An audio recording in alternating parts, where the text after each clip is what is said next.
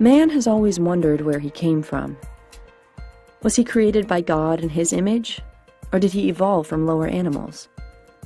Revelation's Road to Armageddon answers this question definitively. The human race is the creation of God, who created mankind in his own image. Therefore, man could not have evolved from animals. Humans are the greatest creation of God, and the way in which man developed technology is proof.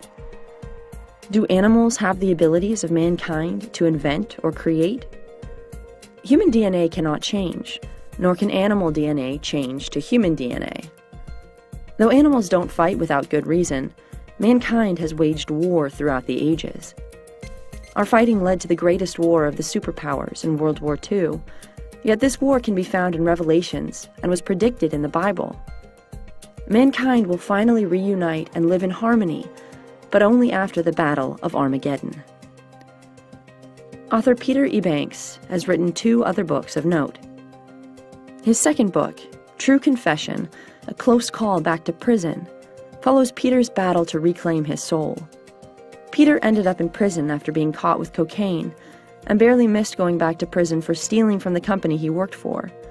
He is currently trying to pay back what he owes. The third book is titled Seasoned Practitioner's Path to Healthy Living, relating the experiences of Adam, an experienced practitioner whose medical knowledge is so vast that he lectures to physicians all over the world about his successes with natural hormones and nutritional therapies. The book exposes the drugs on the market that don't work and the natural therapies that do. Available directly from the publisher at Litfire Publishing. https://books.litfirepublishing.com